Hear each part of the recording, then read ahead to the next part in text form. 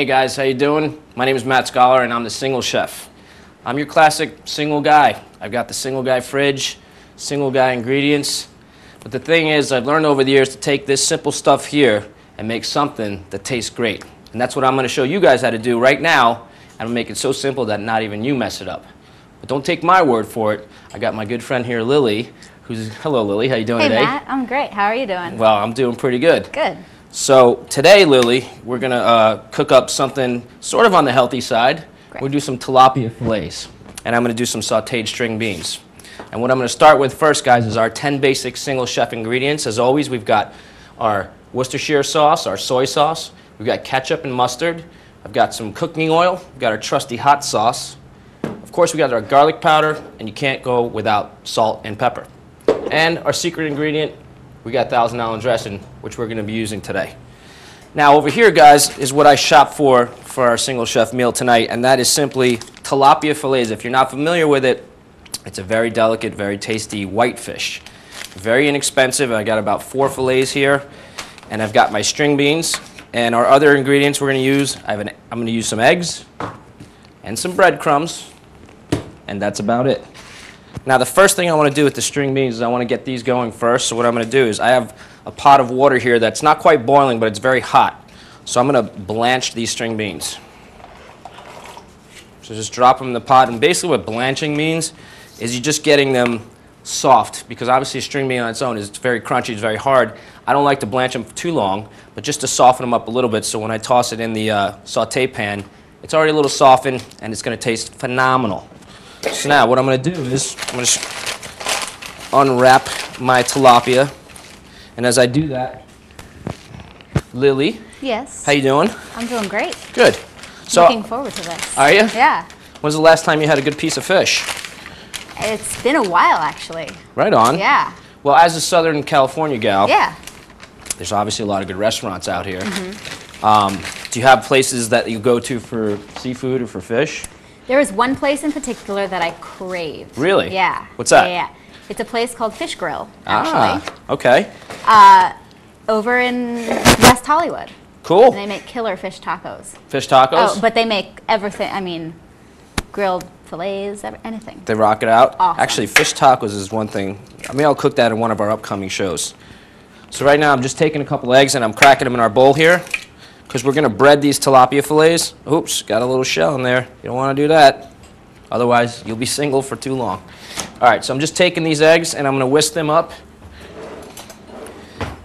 Just like that. You just want to make sure that you break the yolk and mix the, the yolk and the egg whites so you have it nice and uniform, like that. Okay. I'm going to take the breadcrumbs and I'm just going to pour them out on a plate. You can use a bowl, you can use a plate, whatever you like. For my purposes right now, I'm using a plate. And I'm just going to fill that plate up with breadcrumbs. Now, I have a pan over here that is sitting on the this thing, and we're going to pour some oil into that, get that hot.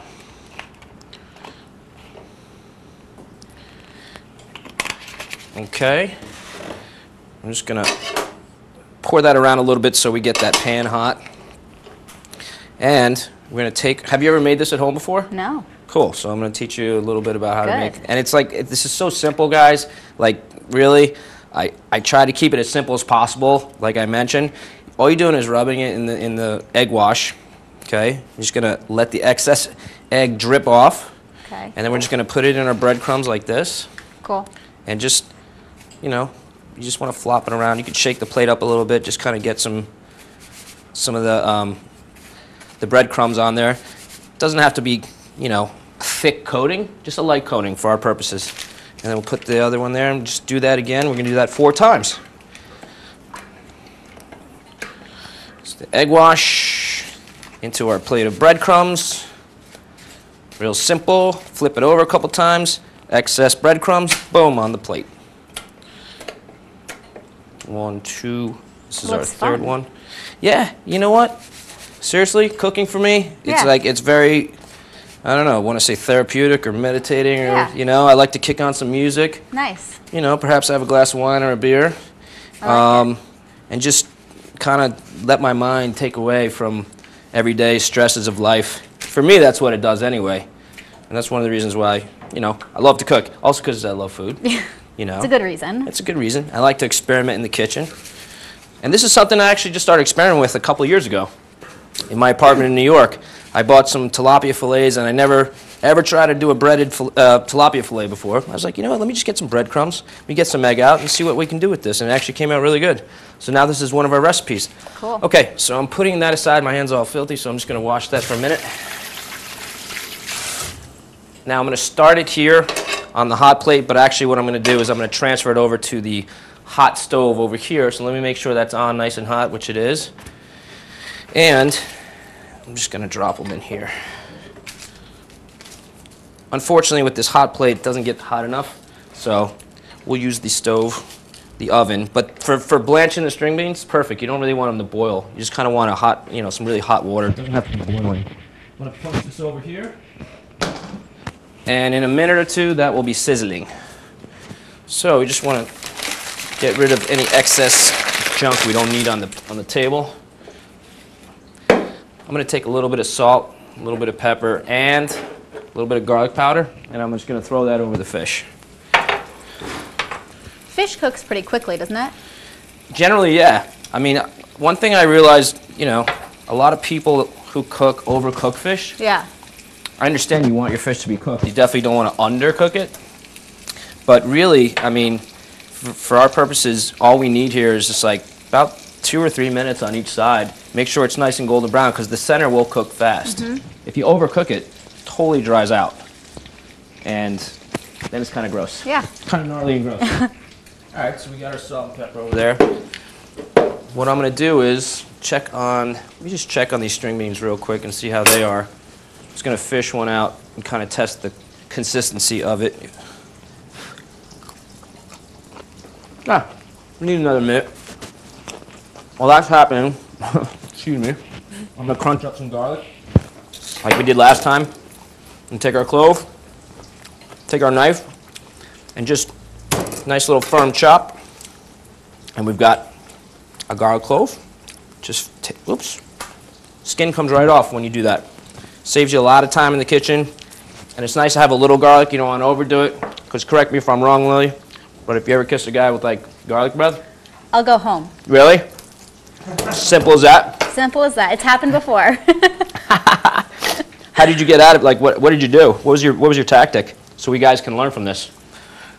Oh, there was no tactic involved. No? It was just, I went home. Did you tell the guy that he had garlic breath? Mm-hmm. Was it the first date? I mean, what was the setup on that? No, as a matter of fact, it was... by the way, I'm just cutting up the garlic while you talk. Okay. Cut away. No, it was actually a few months in. Okay. And we went out for some zanku chicken, which, if you've never had it, it is amazing, but super heavy on the garlic. What kind of chicken? Zanku chicken. Zanku chicken. Yeah. I've never heard of it. It's a little chain out here in LA. Okay. Delicious. So it's heavy on the garlic. Heavy on the garlic. Gotcha. Like, I think we each brushed our teeth about 10 times after dinner, and I still had to go home. That's awesome. Or maybe not awesome for him. So after dinner, you know, you guys have been dating for a while, you said? Yeah. All right. You guys went for it. You're doing a little kissing.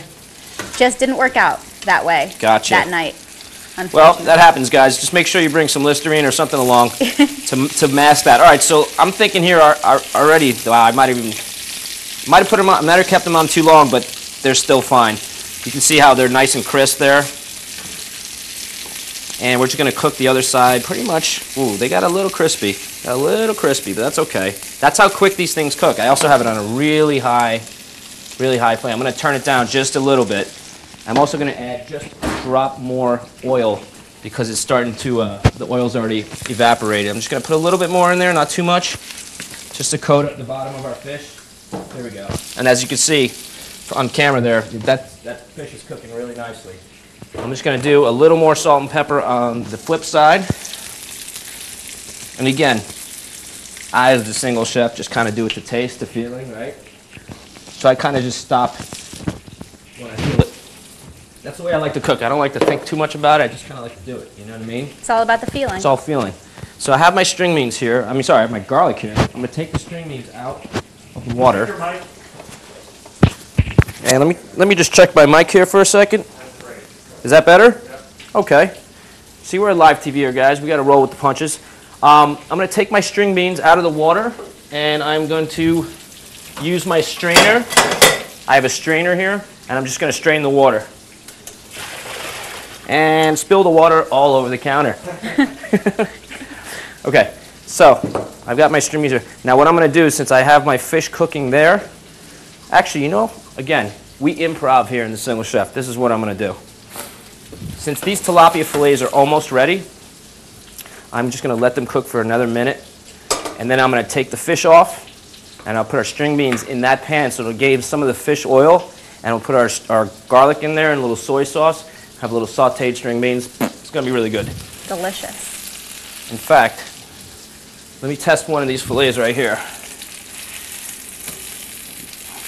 Because I think, yeah, you can tell they're ready when they just sort of flaking apart, which this piece did here. Yeah. I don't know if you can tell, guys, but this piece here just sort of fell apart. That's when they're ready, guys. That's it. Real simple. Just going to put them on the cutting board. And we've got 4 tilapia fillets good to go. We'll let those sit for a minute so they don't, so they cool down just a minute because they're very hot. Now, I'm going to take a little more oil, and this is going to be for our string beans. And let me show you how this is done, guys. We're just going to coat that pan again, not too much, a little more, okay? I'm going to throw my garlic in, right there. Still hot from cooking the fish. Just going to wash that around a little bit like that.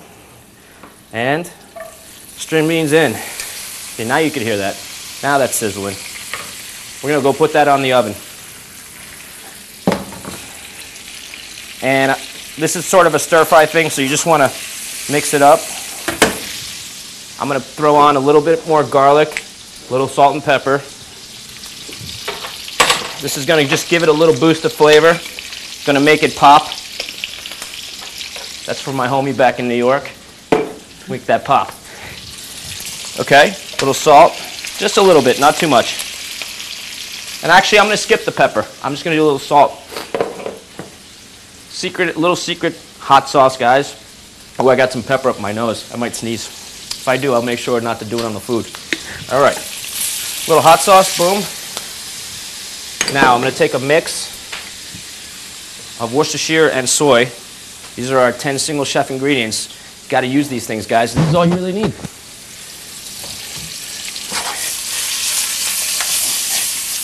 See that? Let's get our string beans nice and cooking. Smells great. You can smell it? Yeah. Good.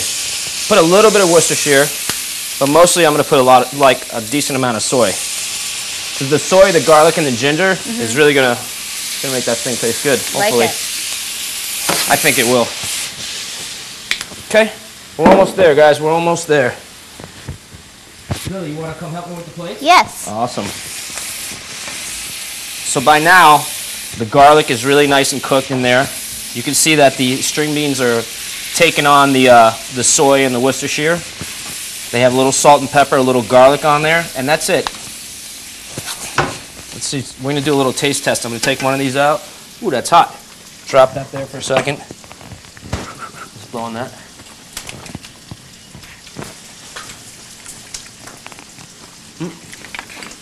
Tiny bit more salt, just a tiny bit.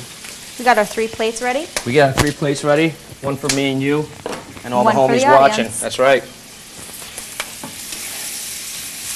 But the crunchiness is totally there. Awesome. So we're going to take this off. Turn off the oven. So, Mike? Having a little technical problems, guys. A little microphone problem. Is that better, Matt? Yeah. All right. So here we go. Put a piece of fish on here. This is going to be a little crunchy fish. Yum. I like it crunchy. Yeah, me too. I don't like it when it's, Soggy? Yeah, exactly. We're going to do a little secret ingredient. Hey, Here, I like why don't you just drizzle a little bit on top of each one. All right. Yeah. That's going to give it a Let's little make nice it pretty. flavor. Okay. You do that very well, Lily. No, thanks. So you've had practice. I've been practicing. You've been practicing with Thousand Island dressing? Oh, yeah. Okay, now we're just going to throw some string beans on there. Woohoo! Nice color, nice texture on those. If you have any leftover lemon in your fridge, guys, wow, what was that? If you have any leftover lemon in your fridge, guys, you just pop a little lemon on there. If you don't do it. And we just, we're ready to go. Let's get some utensils out here. This looks delicious. Well, as always, you're going to put us to the test, right? With a spoon. With the spoon. We just roll with what we have here, guys. So Lily's here to prove that, you know, single chef actually knows how to cook, so we're going to give this a taste test. And just so you can see there, guys, I'm going to show you in camera here just how, you know, there's flaky white. It's nice and white, which means it's nice and cooked in the middle there. I don't know if you can see that, but there you go. I know it's very hot, so be careful. A little cool down there. This is really good. Came out all right. Yeah, it's delicious. Did you try the string beans yet? No, Here, try that's it. my next bite. Go for it. We're hot. Yeah, I know. Sorry to burn your mouth, but It's really good. we're in time. We have, you know, we have issues with time, so we gotta do what we can. But the fish came out good. I gotta say, guys, fish came out really good. You just saw that 3 to 4 minutes on, at tops, 2 to 3 minutes on each side.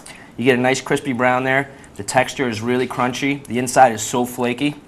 Tilapia fillets with string beans sautéed, and that's it. So easy, and it's a great combination. It works well together. Anyways, thanks for joining us here on Single Chef for another episode. We'll see you next time, guys. Eat well.